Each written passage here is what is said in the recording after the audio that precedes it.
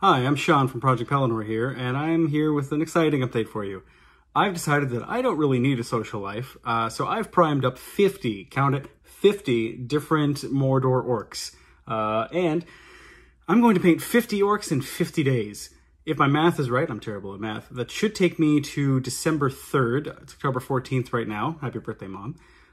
So I've got 50 of these bad boys, and I'm going to be painting them. I'm going to bring you guys along for the journey, and hopefully I haven't gone mad by the end of it.